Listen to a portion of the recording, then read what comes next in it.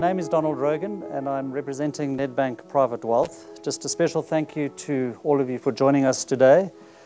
In particular to thank those of you in the audience who are already clients of ours. Thank you for your time. And then a special mention to those of you who are not clients of ours. Thank you for coming, and I'm sure once we're through this campaign and through this process, you will be part of the Nedbank Private Wealth family, and I'll be standing outside that door with my business card. But thanks for coming. The reason why we're here all today is to have a frank discussion around wealth.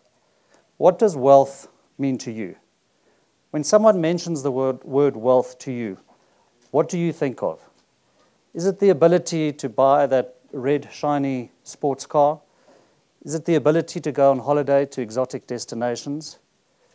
Is it the ability to ride a horse out here behind us and be a member of this exclusive club? Or is it simply the ability to give? To give to your loved ones or to give to those less fortunate than you are? And that's what we're here today to discuss. At Nedbank Private Wealth, we've been advising clients for many decades. And there is no doubt when you break wealth into its simplest form, it is about the numbers. That is the foundation of wealth. And that is what we are experts at doing.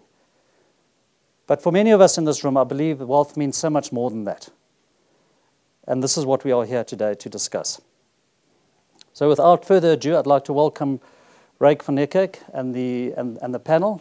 And before we start, Ryk, just to thank Moneyweb for partnering with Nedbank Private Wealth on this journey in discovering the meaning of true wealth. Thank you. Yes. Thanks, everybody, and really welcome. I think this is an exciting topic. I think it's a topic we don't always talk enough about. You know, the story of money is a very interesting one. It has a lot of different perceptions. But let me just first address the elephant in the room. My name is Ryk, not the garden appliance, but I'm a financial journalist, and the irony is there. I'm being reminded every day, but I'm on this side of the panel today. I'm asking the questions, and I'm really willing to learn. I think there's a lot of inspirational stories to be told. I know some of the stories of the panelists, and it is really, really good. But yes, what is wealth? You know, people see it in totally different perceptions. Is it money? Is it financial independence? Is it financial security? Is it an enabler of happiness? And is it something you treasure because you want to share it? Is it a legacy? There are very, very different perceptions, and hopefully we can ventilate that with this excellent panel today. A quick introduction, Pepe Murray. He's, of course, the founder of Joe Public, and a phenomenal entrepreneur, created a business that has transformed the agency and advertising and communications industry. And if you've read his book, you know that the wind has not always been at his back, but there are some fantastic inspirational thoughts coming from him. I saw the video you did, and I was really, you know, it does change your mind and change the way you think. Then Miles Kebeka, one of the most fascinating stories in South Africa. He saw a TV ad, started a business selling hot dogs, and today it's a virtual empire. The restaurant in Velakazi Street is phenomenal, and it shows you how passion can lead to success. And I think I really hope to hear your views. And then, of course, Mike Wilmot. He is Head of Advice and Solutions at Nedbank Private Wealth. I like the solutions part. I will see you later. To solve a problem. And of course, wealth needs to be managed. You know, there's an accumulation strategies, there are preservation strategies, there are management strategies that are absolutely critical to all wealth, from individuals, from families, from companies, and so. But Pepe, I want to start with you, and I'm going to just throw the question out there. How do you see wealth? What is your perception of wealth? I'm still dealing with the fact that your name is Ryk. I don't know if you know, in English that means rich. What is my perception of wealth? So So, as a financial journalist, but it's interesting because where I come from, I always aspired to be rich, so wealthy to be rich, and it always to me meant having X amount of millions, buying a yacht and sailing the world. For a long time of my life, everything was motivated by money. Wealth was very one-dimensional, and it was very much about the self-serving part of it. And interesting that the yacht was part of it, because that also plays into my ego and the richness and what money can do for you on that level. But I had quite a fundamental life change 13 years ago, and it opened my mind to what true wealth really means. And it's not just learning from, it's also in my own experience. It became very much about spiritual wealth, you know, so my spirituality, self-development, the quality life for my family, or just our relationships. So not even the house we live in, the car we drive, just having that relationship, that close relationship, my health became a huge thing for me. And those all formed aspects of wealth, almost more importantly than the money. But what's interesting is, honestly, I can say that wealth is probably my second value in life. I really value wealth because it's the enabler of all those other things. So I'm very big into CSI. I've got my own non-profit organization, and even there, it's not possible to make anything happen without the money. But wealth to me is the money is almost a byproduct. It's the enabler. Wealth to me are the other areas: spiritual, family, my health, giving back to society. Yeah. But when, of course, if your aim is money and being rich, there must be an inflection point somewhere where you realize, listen, I have enough. Let's change the perception of wealth. Do you have such an inflection point? So, not quite to that point, but there was a definite shift, because when we went bankrupt, I think it was 2009, as a business. And up to that point, even before that, it started going down. I was not manifesting money, because my approach was, I want to make money. The inflection point of where wealth started coming into my life is when I went into service of other people. And hence I had a very specific experience with money. I don't think that answers your question, but there was a change in my way of being in terms of stepping into true service naturally, which changed my relationship with money. Money started coming into my life. Mm-hmm. And that could sound quite esoteric, but that's my truth. Miles? Yeah. Interesting story. I see some of the same things in the journey. So I'm a systems engineer by training. I was working at Microsoft, having fun, traveling, and one of the first things you learned in Microsoft is that the world is big and you should dream really, really big. And it was all cool until I saw a TV advert about this character called Vuyo, who was selling Boerewors rolls on the side of the road, and he grew that business into a multi-billion-dollar business. Ironically, starting from selling Boerewors carts onto having a yacht and an aeroplane called Air Force One. And I thought, damn, that's a cool story. I wonder if this is based on a true story, because that's inspirational. I wouldn't mind a life trajectory like that. And then I Googled, only to discover there was no Vuyo. It was a totally fictitious character dreamt up by these guys in an advertising agency in Cape Town. So I promptly trademarked it, and I became Vuyo from that day on. Now even my mother calls me Vuyo. But the interesting part about the journey is, you know, around the wealth part, because all that stuff that Vuyo achieved essentially was just rich, right? It's monetary. And I think there's a difference between rich and wealth. Rich is the ability to buy everything. Wealth, I think, is a little bit more transcendent. It's generational, it's legacy, it's all those things. It's freedom. And I can only sum it up this way. My mom has always said to me, don't be an also-ran in life. If 5,000 people set out to run a marathon, 4,999 of them serve to legitimize the winner. They are there so that there's a number one. So she always said, go and stand for something, be somebody, change the world. And I remember thinking to myself, lay off me, woman, I'm only 3 years old. But unintentionally, she instituted in me a sense of purpose, a sense of existence, a sense of self-worth.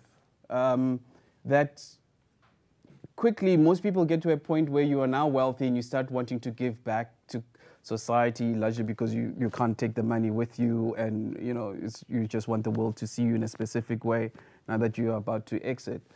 So for me, it happened much earlier. I realized you don't need money to do that.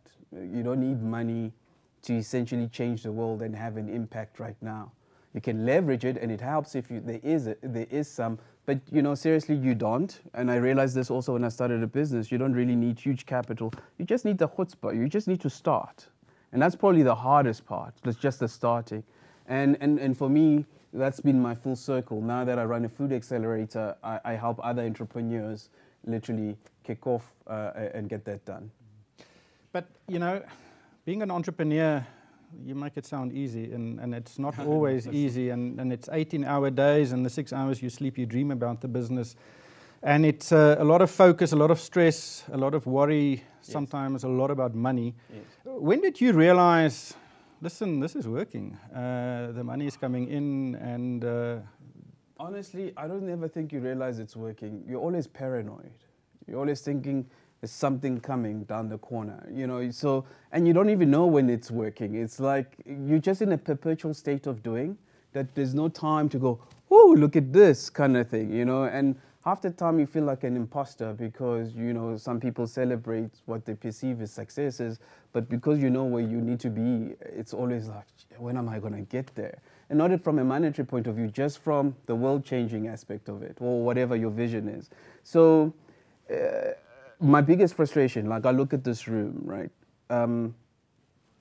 The fact that it's a wealth breakfast, the assumption is that most people are relatively successful or relatively wealthy, whatever that measuring stick is. But I really think we should be having these conversations to younger people. I would have loved to be in this room when I was in my 20s, because that's where you can shape and propel someone on the right path. I was never taught personal finance at any stage. 3 degrees later, I never went to a class that said personal finance 101. It's just assumed that I'm going to know how to manage my personal.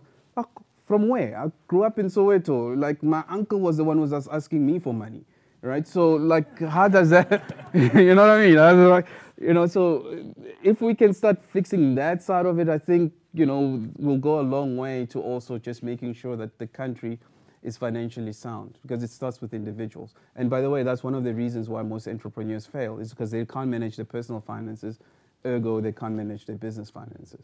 They run out of cash. Yeah, the first money through the till goes into a new car.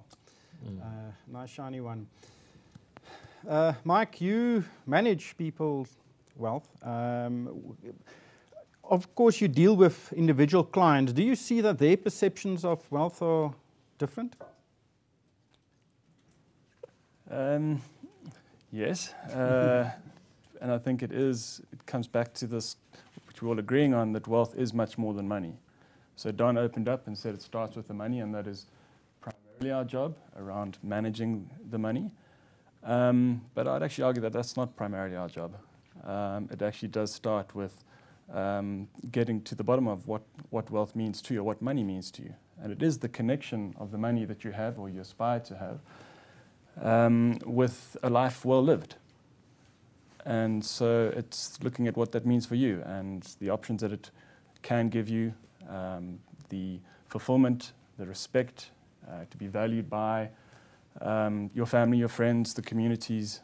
And I think those are the primary parts around the relationship with money and wealth before you get into the actual money management part of the relationship. And I think it is fundamental that wealth is a lot more than just the value of money under consideration.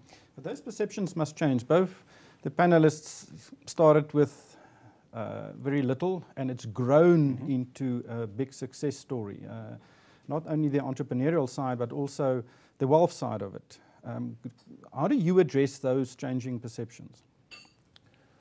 Well, we were discussing earlier amongst ourselves that it does take money to make money, and so your perception of money, it might start with, I think it often starts with looking outside and saying, look at that guy in the red car, and it's a great irony because people look at the person with the stuff, with the red car, and say, wow, wouldn't it be cool if I had that red car? They don't look at the person and say that person is cool because they have this money, but they want the car, and so I guess it starts with that you have ambitions, like Pepe said. It's about money. I want to be rich, and if I am rich, not dissimilar to if I'm healthy, if I'm and when I have that, then I will be happy, and I guess that's the narrative, and perhaps over time, life shows you that there is much more to life than money. And you do need it to enable those other things, and so your perception of it changes around how that money enables what really matters to you, and that can be something very different to the red car or what society sees as representing happiness.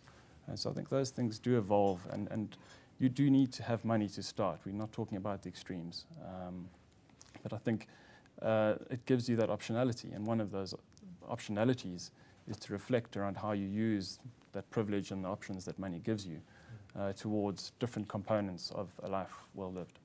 Yeah, one of the things I've picked up is both of you are giving back, trying to help other entrepreneurs in your respective fields to try and kickstart their journey. When did you decide to do that, and what motivated that? Asking me. Yeah. So I suppose I started realizing that there's no mentorship in the SME market. So when you start a business from scratch, an entrepreneur, there's no one you can turn to. Absolutely no one. It's a very lonely journey. Fortunately, I started with a partner, and I've got a whole bunch of us together now. But over the years, I realized what a blessing that is. I mean, even yesterday, Gareth came and just offloaded to me for half an hour in my office. Just that opportunity to have a soundboard or just someone's shoulder to cry on, and vice versa often. And I suppose it's that experience, and then getting into a position, and I agree with you, it's still 21 years later on the edge. It feels sometimes it's on the edge of sinking or fly. It's just on the edge all the time. It doesn't get easy. It actually gets more difficult. And interestingly, the bank only gives you overdraft once you're successful. But I saw a personal need. So it's also part of my purpose as a person. My purpose is to bring out the best in people around me, so to assist people where I can, where my time allows, without losing focus on the business. So I just opened myself up. I'm inundated with giving mentorship to small entrepreneurs. And that it was a byproduct of a shift in my own life, where I became more in service of others. But I'm becoming quite sort of diligent in not giving too much of my time, because I also recently learned about responsible giving. I can't become irresponsible to my own business and my own focus and my own clients' needs. But I give as much as I can because there's such a need.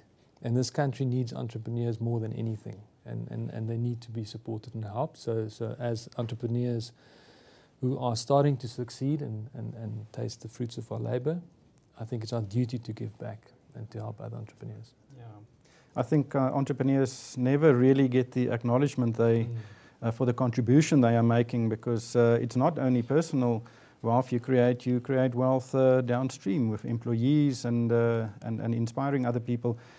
Can you maybe discuss the way you decided to start your accelerator? I just happened to be at a meeting, and we're having a conversation, and there were senior people there, and I realized that usually it's always the corporates that have the major visibility, and yet when things go south, it's the corporates that retrench faster than anybody else, right? So to me, there was a disconnect, that the limelight seems to be going to corporates, and yet as an aspiring entrepreneur, there were no rock stars I could look up to. There was no black, self-made entrepreneur. I can say that guy created something from nothing. It's not linked to minerals or is linked to, he literally, it didn't exist. And he started from ground zero and he built something from it. And I think, because essentially that ends up being a corporate, right? You end up employing a lot of people. And I thought there's a definite miss there. If we don't address that, if a Sipho can't see a Themba that is successful, like what does he aspire to? Everybody ends up just being a DJ, because those guys, I can see them, I mean, they're doing well and they're having a rock star lifestyle, and who wouldn't want that? And I'm assuming when we say the red car, we're referring to a Ferrari, right? Okay, but who wouldn't want that? But all the stories around entrepreneurship, it's always, because it is hard, it's a calling. It's far from being fun. I'm not gonna lie to you. It's irrational in terms of how hard it is, right? So you gotta entice people to realize that, yeah, sure, it's gonna be graft, but there's an upside if you are persistent in it. And if you don't see someone who looks like you, who's had a similar lived experience as you, the likelihood of you going in there is almost zero. So then it becomes a responsibility, and I see it as a responsibility more so than giving back, because I think giving back insinuates that you've already taken more than you should have in the first place. But for me, I have to do it. I don't have it's not an option. It's something that just has to be done. Mike, listening to this, of course, it's difficult to manage a wealth portfolio. How would you adapt such a strategy to this thinking? Well, I think it's interesting listening to Miles, and I've got Vuyo stuck, so I may call you Vuyo. Talking about that personal finance gap, as well as in the context of entrepreneurs and small businesses. And it's very relevant if you look at the transition of the role of banks. And fairly recently, Nedbank went out with a fairly gritty campaign around money secrets, of saying, let's talk about money and the reality of money, not in the glamorous yacht way. In the 82% of small businesses fail because of bad cash flow and personal finance management, that link. And that 1 in 3 South Africans has been scammed through pyramid schemes. And so how can banks play a role in helping, not through withholding finance when it's needed, but actually the behavioral, the nudging, and looking at these problems of personal finance. And I think that's an interesting transition around, there's philanthropy and there's skills transfer, and then there's the role of corporates around saying, how do we encourage and incentivize better behavior from consumers, from businesses, and help them to be successful? And so it's a change around, and that's Nedbank's stated purpose of financial experts who do good, of saying we've got a role to play to change these behaviors, because it's good for the consumer, it's good for businesses, it's good for the economy, and it's good for us. And that's quite a big change around looking at the ecosystem differently, I think from a Nedbank perspective, and it's not pure philanthropy, but I think it is a change in mindset from a bank saying, no, you don't qualify for a loan. I really want to make a comment. Yes, please. Because it's so spot on. Because we were chatting about it before, and now that you say it, because there might be this assumption, like I'm a creative being, and I'm like a glorified factory manager, so I'm super passionate about product. I put product above everything, and I believe money is a byproduct of product, and I operate on my intuition. But I was saying early on, if the bank could give me an advisor on certain key decisions in my life, just a soundboard, if I want to buy a property, can I call on something just to give me a sound second, more logical, because everything is emotional decision for me. And interestingly, it's not something that you need to be, that's part of your service. I think you can monetize it as a product. I'll be willing to pay 5,000 Rand for 1 hour of someone's time to come and make a key decision with me if I buy a piece of property. That's just kind of like in the mindset, not emotionally involved with that purchase, to say, I'm not sure if this is right, because right next door there's a derelict house and that might influence your X, Y, Z. And I'm just in the state of, oh, it's opposite the school. That's a real case scenario, and I'm sitting with this dog of investment now. So I think this opportunity to step in and become true financial advisors for people beyond how do I make this money work more, how do I actually make key decisions on investments, can be monetized. And I'm just speaking for myself. It will be a huge service to me. Yeah, that is a big industry in itself. But the problem is sometimes you get the wrong advice, and I think to trust in the advice is absolutely critical. But a lot of your wealth is locked up in your businesses. It's on paper, it's not cash in your pocket. How do you approach that and the perception of wealth and possibly the risk attached to it, to have it, dominated, or it's all in virtually one place or in one group? Miles?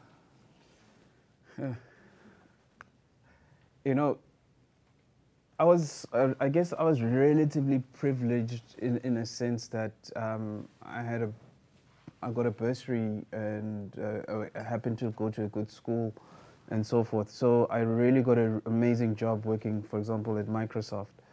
And I was there when it was really cool to be at Microsoft, and like we literally looked that way. We were making money, and I remember I was young, dumb, and the ones who are laughing knows what's the last part of that statement. And I remember I bought a Porsche, young, in my 20s, late 20s. The red one? No, it wasn't red. It was actually grey. It was a starter pack, but it was one nonetheless, right? But it was so embarrassing in that I was so young. I mean, I literally was, I would park it in basement 3 because the only other person who drove with Porsche was the MD, right? And it was an itch, like you were saying, that, the self-worth thing, that it wasn't for no other reason but to confirm to myself that I'm worth something more than anything, right? But it was an itch. But I scratched it. The leather was nice and it was cool. Yeah, it did improve the social life. I'm not gonna lie. But I scratched the itch and I moved on. Never bought another sports car after that. And what I find, and I see a lot in my community, is then people buy the next bigger one and more. And they get stuck in that cycle. And because I think it is important to scratch an itch. I never had. I've always seen I wanted to affirm. But I think it's important once you've affirmed to move on, to self-actualize and do more. And don't let the stuff that you own you. And often people realize that later on in their life, I think. And the privilege I've had is also, I've met very many great people who are at the twilight stage of their lives, and they're willing to share that, dude, get over that. Those are not the things you're going to remember when you get to my age.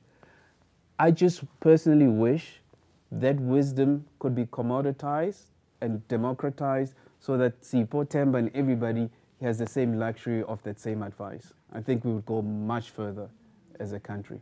But for a young person, that is a very mature way of thinking about it. When did you realize, listen, this Porsche phase of my life is over. Let's rather try and focus on, creating opportunities and improving your life in other ways? I think, again, it's going to go back to my mother. Privilege starts with your social capital, and it's usually your family first. I can't say it any differently. I wish I could cookie cutter her and spread it out. And I think, because a lot of entrepreneurs I've spoken to, because obviously from an accelerator I get to speak to amazing guys doing some really, really cool stuff. And essentially what comes out of all of them, if you really dig deep, it's their mothers. Yeah, fathers are there, but essentially, guys, as fathers, we need to step up. Because seriously, you name them, from the most successful guys, you ask them who has had the most influence. Bill Gates will tell you, mom, right? Consistently, right? And I also think it's largely because moms don't have egos. Guys, when we get to a certain age, we want buildings named after us, we want statues. You never see statues of women by themselves. You know what I mean? Guys will pay for a statue. Women are like, yeah, I've got real statues. They're living. They walk and talk. They'll sing my praises. And I think if we could do more of that, we would seriously have a huge impact. What did your mother say about your Porsche? She was more upset when I told her I was leaving Microsoft to sell Boerewors rolls. She was like, Tanami. That was a tough sell. Yeah. And you also realize that sometimes people don't start businesses because it's not necessarily their own fears. It's their family's fears. It's everybody else's fears than theirs. And that's why it holds people back. It's interesting, no, I'm just, it's fine. It's just making me think of so many things now because there's so many parallels. But just, yeah, in terms of business, your question was, like you asked this thing about paper value versus real value. And I think on the one side, it's a big frustration often, because often as entrepreneurs, you're still paying bonds very late in your journey because you're keeping the capital in the business to feed that hungry machine. And that at some stage become a frustration because you understand the cost of capital, you know, which is expensive. And I think everyone's so in the system, we don't realize it. You don't realize it just becomes natural to pay your interest rate on your home for 20 years. But then the upside of business, the huge upside of business, and the huge motivation for anyone who's not finding themselves at the top end of a corporate job and more in the middle is to rather step out and go and find yourself at the top of your own little enterprise, because you truly become a master of your own destiny. And this idea of, I mean, if I had to get by on my salary, it will be absolutely impossible. And the privilege of having a dividend every year is an absolute privilege. And to also be in charge of my greatest investment, because I always smile. I mean, the return of our business for what we bought it back for after it went bankrupt to where it's now, it had a better performance than Capitec share price. So just on gains per rand earned, and it's got so much stretch and it's in our control. So I think there's two sides to every story, and there is the risk, and there's the sleepless nights, and there's the concerns, and the fact that there's value on paper, which makes it even more fearful to lose this thing you've built for 21 years, because our lives are captured in this business. But then the upside is the freedom and the control and being in charge of your own destiny, which is an absolute privilege. Mike, not everybody that are affluent are entrepreneurs. A lot of people earn salaries. The 15% pension deduction goes off, maybe something on the side. Does that approach differ, or the management of wealth differ to what the management of entrepreneurial wealth would be? Yes and no. And the no part is that there are some fundamental basics, principles, rules, building blocks. And what the industry may not want to tell you is that it's not that complex, but it's hard, and that's the tricky part. So there are principles that apply no matter whether it's an entrepreneurial context or a salaried or retired person's context, or someone saving from a young age. There's some fundamentals to building wealth that apply to individuals, corporates, entrepreneurs. And it's a little boring, and that's why it's not exciting and doesn't get traction. But those are the basics, no matter the context almost. If a country spends more than it earns, it's a problem, and it's not sustainable. Same with an individual, same with a startup business or an established business. So there are these foundations that apply. I think when you look at the application of what's relevant and where at what point in time, that's where it's different. So at a startup point, you would really want to focus on the structuring, and perhaps it's the capital mix, the funding mix, how the business is structured, the risks to key men, and that needs to start at the beginning, not suddenly when you're disposing and suddenly, oops, we haven't thought about the consequences of this massive concentrated wealth creation. So good planning comes into it. Whereas with a corporate and exec or someone just in a more a corporate sense, building wealth. It's the same building blocks. Spend less than you earn, but then you're looking at the context. You say it's a pension fund. What is your retirement plan? What's the risk to you as an individual, to your family, and as your life evolves, what is the right advice at that point in time? And people do go through life-changing events. Life happens, and the planning is, again, it's an anticipation that it's not, oh dear, I've lost my car or my house. It's planning for that. So there are two simple principles that we actually try to apply in our business, which again spans these different contexts we think, and that is, how do we help our clients make better financial decisions? It's the one lever. Just better, not perfect, just better. And the second one is, how do we help our clients avoid financial disasters? Whatever the context, and that is, it could be an individual, as an entrepreneur, as a retiree, and there's different services at different points of your financial journey, or those different contexts that are relevant at a point in time. But the overarching thing for us that we're trying to build is just helping our clients, whether it's personal finance related, investment, risk, make better decisions, and fundamentally avoid being wiped out. Vuyo made a good point early on. I wonder if there's a gap, because I think it's habits. It's all kind of, you've got to teach what you're being taught, and then it goes into your life. It's like smoking, It's like you don't stop smoking tomorrow because it doesn't kill you tomorrow. So you just carry on smoking. So you don't start saving tomorrow because you're not in retirement tomorrow, and you just leave it. And the stats are horrific. And I wonder if there isn't an opportunity to start reaching out to because it seems the client base of wealth, you get into contact with that level of expertise once you have money. But there's an opportunity maybe to reach out to the next level, which are the client's children. So, for example, Laurent, my one business partner, on the research for Nedbank 3-4 years ago, 5 years ago even, found this methodology of using 4 glass pots to take your after-tax cash and to split it between 50% for spend, which include bond and car, and then 30% invest, 20% savings, for annual savings for end of the year, maybe a holiday, and then 10% tithing.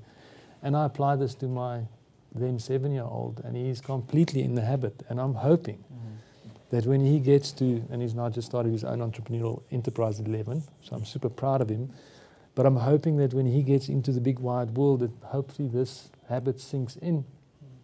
And when he gets his first paycheck, that 100% net salary doesn't go into my first nice flashy car and a flat. And then he might apply the discipline, because if I had to approach my life like that, yeah, I would be seriously wealthy today, financially.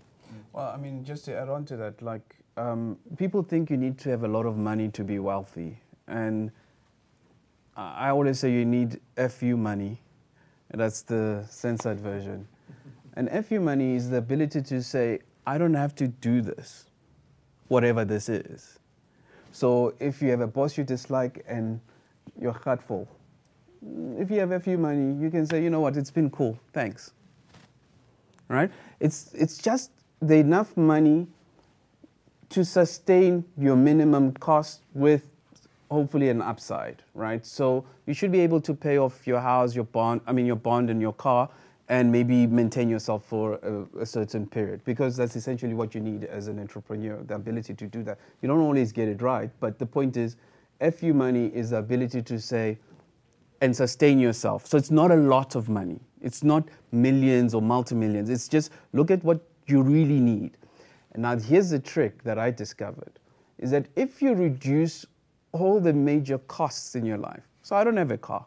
I've got a dodgy A3, right? But it's reliable, right? I call it reverse snobbery, because you can also market it to yourself. So I'm cool.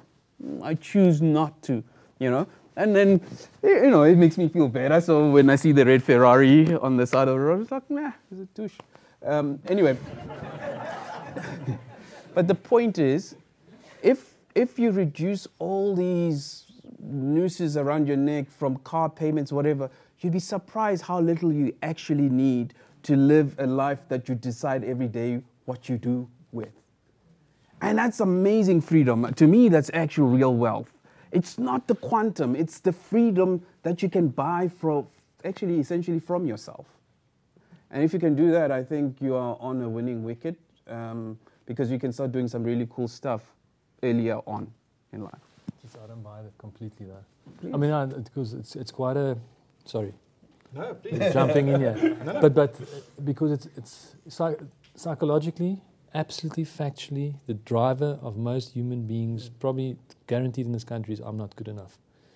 And it's because of where people come from. And the majority of the country comes from nothing. And the thing is, when you come from nothing, you want to feel better than.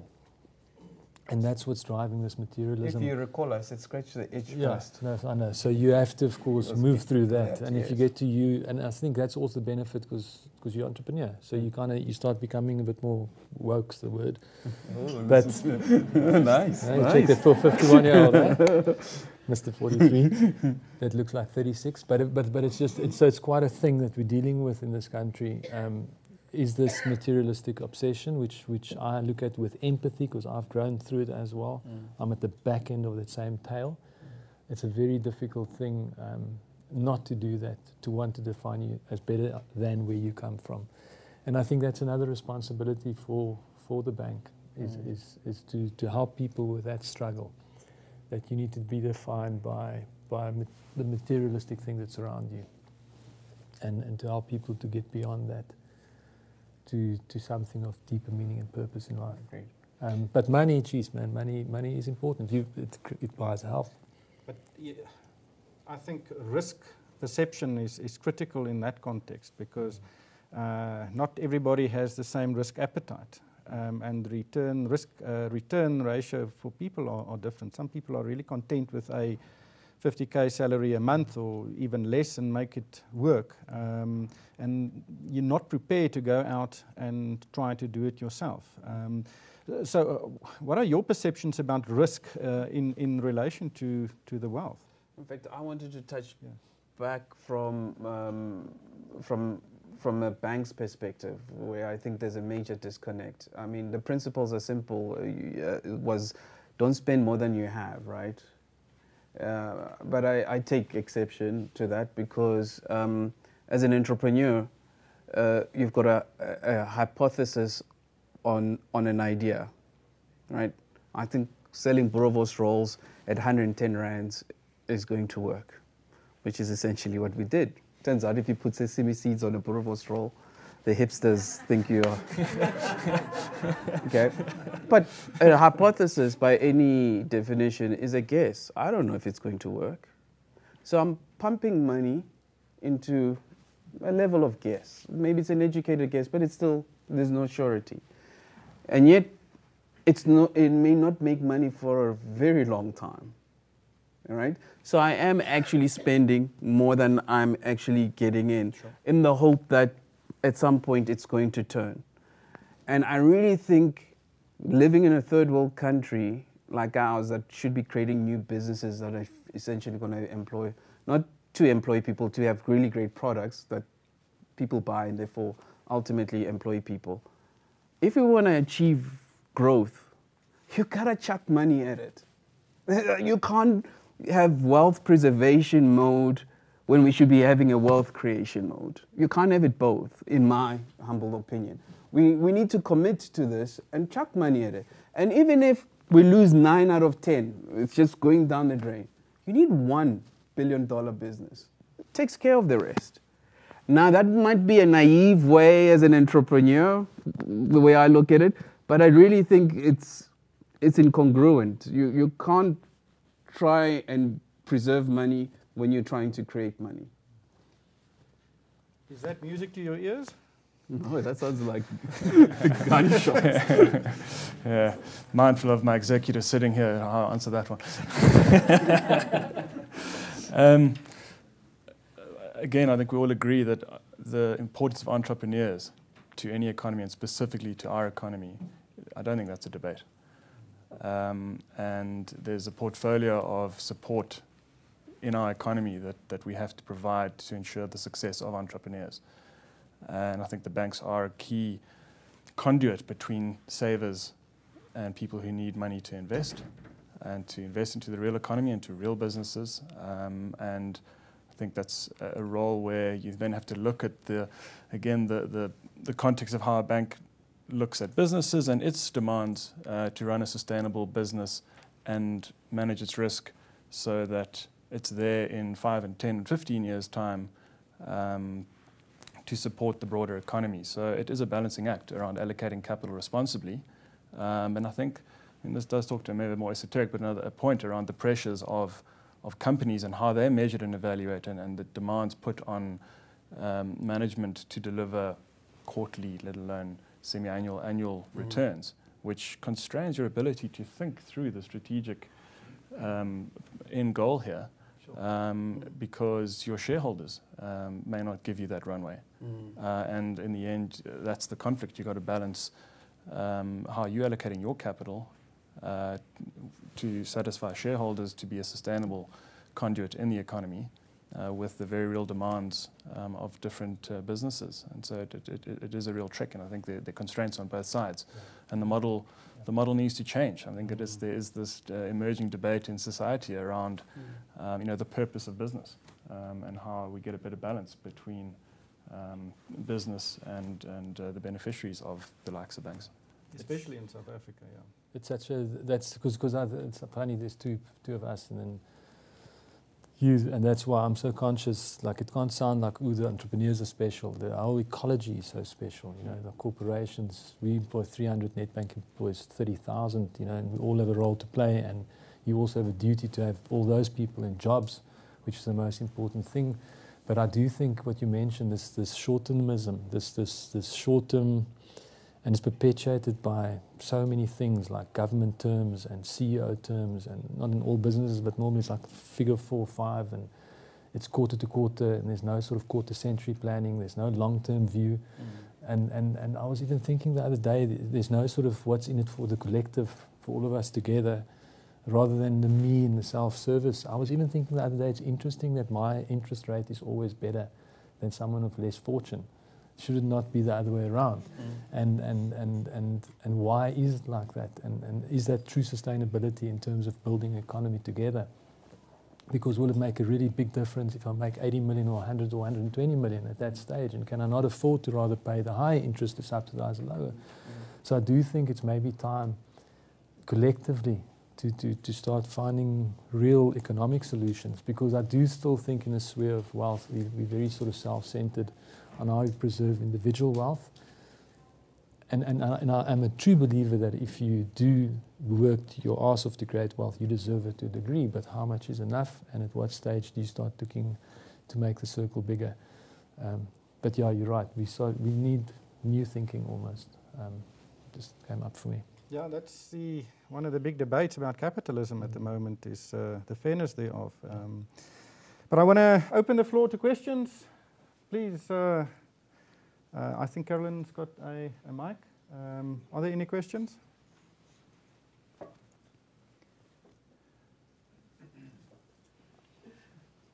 Hi guys. What makes you guys all talked about it individually, about making good decisions. Well, firstly, what's the ingredients for making a good decision, and how do you take that to outside of your own personal, for example, your staff and your family? Because Miles will probably know that if you make a bit of money, everybody comes and Black tax. Yes, and then how do you get for your family members that are asking you to also make better decisions? So how do you get, and what's the ingredients first? Favorite word, ingredients. Honestly, and I've come to learn this the hard way, you need to be comfortable with failure. You need to be comfortable that, you know what, it could go left, it could go pear-shaped, and that's okay, right? Because if you are comfortable with failure, I mean, I always say this to my team, particularly the entrepreneurs, is that, on average, a child, when he's learning to walk, they fall on average 17 times an hour. Now imagine if the kid was like, yeah, you know what, I've mastered this crawling thing. It's kind of efficient. I can get here from this, it's quick, I get there. And this falling thing, maybe walking is not for me, right? But it doesn't happen. I don't know where it happens in our society where we taught that you can't fail. Maybe it's a schooling thing, you know, you have to pass all these cycle tests and stuff, and it's bad if you fail. But honestly, for me, I'm really genuinely comfortable. It's okay if I get it wrong, because then it gives you the latitude and the freedom to actually make decisions. Otherwise, you know, I find a lot of people get paralyzed. They spend so much time and energy. In fact, they romanticize the problem. They spend more time on the problem than on the solution side, right? So they end up not really doing much. So that's my answer to that. Just be comfortable that, you know, it's okay if it goes wrong. But it's slightly esoteric because usually those decisions have a lost bearing to it. But, you know. That's a difficult question, man. So this, the one thing that comes up for me, I'll share two things which we're working on currently. And the one, I'll link it back to the decision question, but I'm also interested how we measure life by measuring money. If you look in the business, the best measured thing with all the matrices is money. And then we sometimes look at, well, we only look at the business growth as the 10%, the 12%, the 5%, the 6%, the economic growth. That's the measure. But that number never tells you, are the people happy in the business? Do they love what they do? Is the product exceptional? So we don't measure those things. And I think measure is such a beautiful way to create true balance, because it's an unbalanced view. You know, my son could be making, say, R1 million a month for selling drugs. Is he a good businessman? Just because his business is making R1 million net a month, you know, like those we don't interrogate those questions. So I think measure to me is a very important part of my life now, and to find a more balanced measuring scale than just a mere measure of money, because it's so one-dimensional. And I want to bring it back to the recipe for like a good decision, I think, is a balanced decision. So most of my financial mistakes has been made on emotional decisions. And Laurent and myself had a discussion also a while ago around what wisdom is, and wisdom is the perfect balance between magic and logic, passion and absolute pragmatism. And that's where I think, for me as an emotional being, the bank can play such a profound role, because it will bring in that balance into my life of someone that holds me more to the cause now that I'm going into this phase of wealth creation, capitalizing cash. So I think balance. There's not enough. We're all very emotional when it comes to money, and we need that balance, that balanced view. Agreed. And I think another obstacle to good decision making, and particularly within a finance advice context, a wealth context, is complexity. And in some ways, it's almost as if the industry breeds complexity, and it introduces a paradox of choice. So it gives you more and more options. It's just a growth. You're just absolutely bombarded with choice, and at the same time, we're bombarded with information, access to information. So we're more informed. You know, we were debating earlier. Well, why don't we just educate people? Well, don't argue that there's never been a better time to be educated than living in today's era. There's no barrier to information, and the sheer abundance of choice that you have is bigger than ever before and growing. And the paradox of choice is that given, and costs have dropped as well. So it's just a perfect environment to do more when it comes to your money. And yet people make worse decisions when they're given more choice, because there's so much complexity, and that then brings in the emotional, what do I do? And there's lots of bright lights and things competing for our attention. And so in terms of financial decision making, it's trying to reduce the complexity to make better decisions. The choices, I think, is critical. I came out of varsity. I'm a trained accountant. My girlfriend was a journalist. I thought, geez, that's a cool job. So I became a journalist, and it had a profound impact on my financial position. But every morning I work a lot of hours. I get up and I want to get to work, and I want to do a great job. And when I leave late, then I'm happy. I think I did a great job today. And I don't know how that measures into wealth, but that being content, and it's more than just money. I think that is it's also a paradigm. So I don't know, these are questions and more observations, and they also stem from my own journey. And I think there's this anxiety of a long time that you actually have to make money, and there's anxiety just in that. When you start to make money and you get money, there's a hell of a lot of loneliness and a lot of anxiety of where am I going to actually put that money? Because, you know, where South Africa is going, must I put my money offshore? And who you turn to for that advice is very interesting, because often we want to actually turn to sources of people that we trust. Not always in our mind the bank, because the bank is seen sometimes as wanting to sell their own products. So, for me, there's an interesting thing around how do you actually disrupt a little bit that paradigm a little bit, is that the bank is actually an objective source of advice on the one hand. And the second thing is around the fact that there's these stages of life, and I would argue, for example, in the case of Pepe, that 13 years ago also correlates to the time when you had a child. And the fact that actually a child changed also quite a bit of perception on what wealth is, because it became not just about you, but about your own children. That personally had a massive impact on how I saw wealth in my life. But what I thought is that these life events trigger new awareness around wealth is. But it would be great to lean on someone. So what is actually happening in my mind, my experience, is we're incredibly myopic about in our lives, because we wait for these life events to happen to us. But we don't think about, oh, but one day you'll have kids, and one day you'll have to leave kids to someone, or you will have, and so on and so forth. And I think the role for me of a bank could be to get you out of that myopic way of seeing things and see the bigger picture. And I think I'd love for actually a bank to actually make me aware of, but no, you can't see the issue in that way. You got to see it in X many ways type of thing, because we are lonely and we're quite myopic in the way we deal with these things. So just a few observations. You want to respond to that? There's one interesting part of the value chain within financial services, and the bank's one part of that, which perhaps highlights this difficulty as well around what the consumer, what clients need, what people need, versus how the industry operates. And it's something, again, very dull, very unsexy, very uncomfortable, and not profitable. And that is a will. Your last will and testament. And that is a fundamentally vital and arguably the most valuable tool in the whole financial planning process. And yet the market price for it is almost zero. And so we have this disconnect between how the industry works, how it makes money, and versus the real client need. Which it's another example, perhaps, of the example you were saying, Pepe. I would pay someone for advice at that point in time.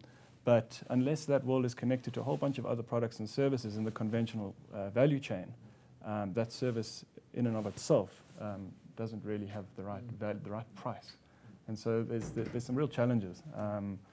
I also think, sorry if I may interject, is that I also think that there's a cultural aspect to that, right? I think certain communities are comfortable with discussing money and death, not so much in other communities, right?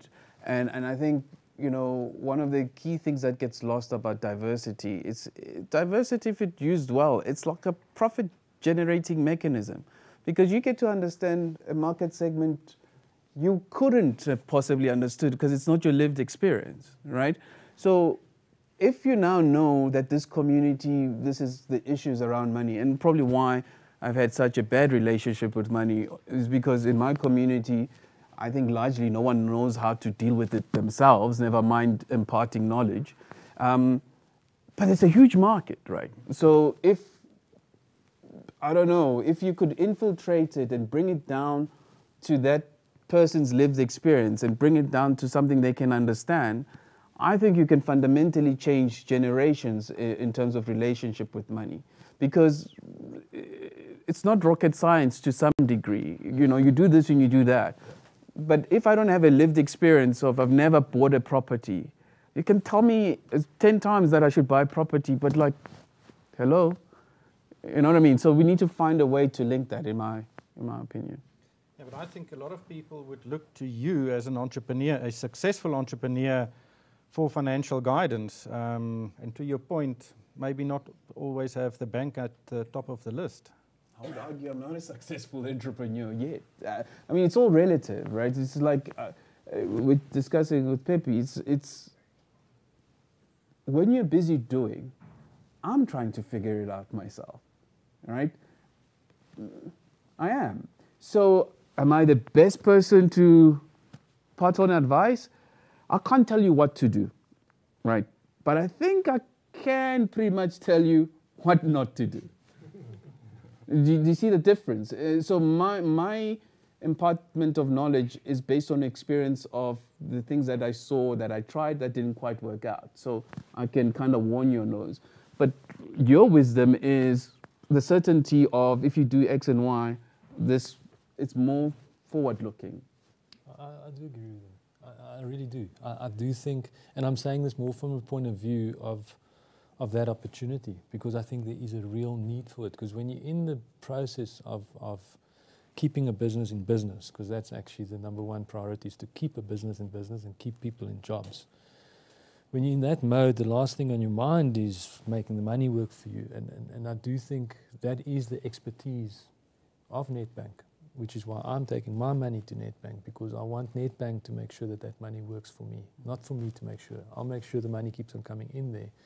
And I do think there's an opportunity to be more proactive in that way, because that could become a fantastic differentiator. Because in my experience, it's more reactive, and not pointing to Nedbank, just banking in general. But there's a real role, and I think Nedbank, I can say for one, I trust the bank more than anyone else, because I see the bank as risk averse. And when you start getting into money, you don't want to risk it because it was so hard to get it. So hence I'm going to fall back onto the bank. But I do think there's opportunity. It's not a duty or anything like that. There's an opportunity for the bank to be more proactive in that way and to see it as a real expertise. I'm an expert in making communication. I'm not an expert in making money work harder. My efforts make the money that I'm looking towards the bank's expertise to work as hard as possible at the least risk as possible. Yeah. Well, that's a critical trust relationship. Absolutely. Are your wills in order? Mine. Mine is I'm with Nedbank. If you've got multiple in South Africa, then. Any more questions? Connie? Thank you. I've got a bit of a cynical view. And basically, I think entrepreneurship is a bit overrated, and particularly in a society like South Africa, because there's not sufficient, support system,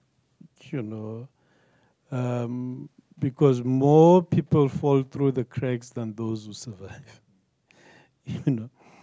And I guess until you're able to put systems to support people, you gotta create more failures than successes. It's great to have successes. I mean, you can point them out, but I can tell you, the failures are actually much more greater.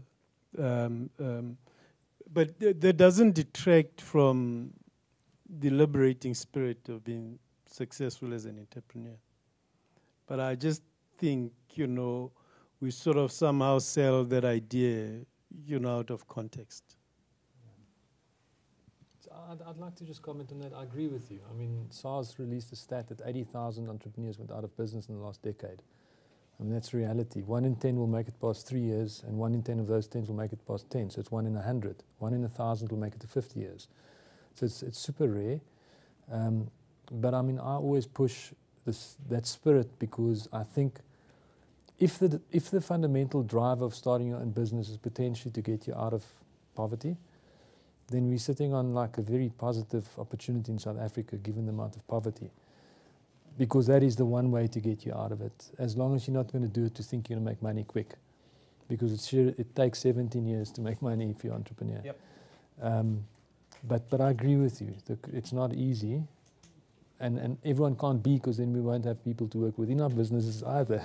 So, but if you look at Rwanda, it's got a 33% entrepreneur ratio. I think it is 1 in 3, and they are thriving, and this country needs to thrive, exactly. So I think we're coming out of a decade of not real focus on the things that are most important, which is education, that could lead to a more entrepreneurial spirit. But yeah, it is. Thank you. I'm very interested in the topic as you had it. What story will your money tell? We've been talking a lot about wealth. It's not quite the same thing. Now, wealth, like it's been explained, it's a social surplus that you've created legitimately out of your earnings, out of your effort. Now, if you look at South Africa context, especially in the last 10 years or so, there are a lot of people with a lot of money. I don't know that you can call it wealth, in as much as you don't call the guy who's just did a heist on the highway and has now got a lot of money, you don't call them wealthy. But there are a lot of people, when you look at how they arrived at the money that they have, you then have to ask, what story will your money tell? Has it been earned legitimately? Where are the business ethics? Now, in South Africa, that's almost like a rhetorical question these days. And they're very, on the face of it, respectable people who've been able to create respect for themselves purely out of the amount of money that they have and not out of their character or the things that they do. So, what story will your money tell? What are we telling our kids? Is it about that you have money or how you are making it? Is it sufficient that you've got all that money, or is it more important about how you made it? I think I have a slightly contrarian view to that, in a sense that 25 years into our democracy, I think if you look at America in its genesis, there's a reason why it was called the Wild, Wild West. People were shooting each other off the streets, robbing banks, right? Until you have a sheriff, and then, you look at how Manhattan in New York was built. It was built off bootlegging. It was the mafia moving and running speakeasies. That then turned into, when you've got all that surplus of money, then you need smart people to grow that money. Banking services were built off, from, shall we say, nefarious deeds, right? Of course, you can't glamorize bad deeds. There's no two ways about that. But I do think context matters, because 100 years from now, I've often seen that the people who've made money, the story that says the victor writes the history. The people we celebrate, the Rockefellers and all these people, dig deep. No, but I'm saying I don't know. I agree with you. It's fundamentally important. But the end does not justify the means. I would fundamentally 100% agree with you, but I think what I'm going through at the moment is a high realization to look at just myself, because that's all I can control, because it's such a personal thing. So I would like my story of my money to be linked to ethical behavior, to putting in the sweat, to offer value through what I do. And I wouldn't just, I'd link it to every single, because I've now realized I had a beautiful insight on 8 forms of wealth rather than just money. And it really opened my head. And in our business, we're trying to look at the business like that as well. To even say the business exists, there's a spiritual reason for the business existence. Like Nedbank says, it's got a greater purpose. Each business should have a greater purpose, and that should dictate its ethical behavior. But I think it can't just be the end. That way that you get to that end. If for me personally, and if not you definitely, I know not you, I get the point you're making, but I think we are quite aware of the amount of people that are making billions of rands by not ethical behavior in this country, and I think that's just a way of a conscious shift that this nation is going through, and it points towards ourselves to make sure we pull our own socks up. Because it's easy to do this, but we need to keep on looking at ourselves. So I think, again, it makes us aware as leaders and captains of industry of the importance of leading by example in this country. It needs leadership. But fundamentally, I agree with you. The route to creating wealth should be profound. And it would be pretty empty to end with that money without a profound journey towards that money. So that's actually the true wealth. The wealth is actually the journey towards the money. I think many rich people are put on pedestals, and people look up to those people. And if those people see you just as a rich man, it is different to seeing you as somebody who's actually providing leadership, showing how you can use that money for other purposes, not just seeing a rich man, but seeing somebody that's making a difference. And I think once you've reached that stage, the way you've used your money and the way it is allocated also shows what your attitude towards wealth is. I think, Greg, if I can, so I think that's part of what we're trying to achieve here through what stories will your money tell, is to get those connections between how people made their money or where it came from and what they did with it. And maybe implicit are good outcomes, and around how, when you connect money to a greater purpose in an individual's life or their business, how that is good for everyone. And we've got some fantastic examples, and we're hoping to build a conversation around people telling their stories of how money has ultimately led to stories and experiences, to value, to recognition, to respect. That I think everyone wants. And you get respect not by how much money you have, and that's what we're talking about here, but by contributing and being valuable and fulfilling a role in society. We have fantastic contrast between individuals who really live that purpose and set up foundations that are now worth hundreds of millions that contribute to society, and that's their legacy. And they made money, but they put it to good, and it is going to continue in perpetuity. And that's a great example of stories that person, their legacy, it lives through the really constructed application of wealth. And that's one example of stories, but I think that's what we're trying to get the narrative going here, to challenge these notions that success and you will command respect just because you have money. Yeah. And to contradict this, I love that, and I love the opportunity to contradict this evil side that we've given money, because inherently it's there to do good. It really is, and I think those stories, if you unpack them, because inherently that's what we collectively should be doing, collectively as a nation, is to do good. I think we have time for one more question. No, I was just building on what was said. No, I think the paradox is that the way you're making your money impacts the amount of money you will make eventually. And I think it's a little bit the Facebook paradox at the moment, because I'm at a point now I might just quit Facebook because of the story of Facebook of Mark Zuckerberg. I don't like his story and the way he made his company.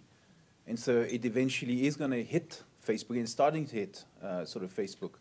The way you're making money, I think, has got actually an impact on the money that you want to make.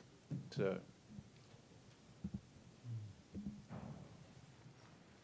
Any more questions? Well, I think this was an absolutely fascinating discussion, and the panelists will be around. So please, during breakfast, engage with them and see if you can get more knowledge and wisdom from them.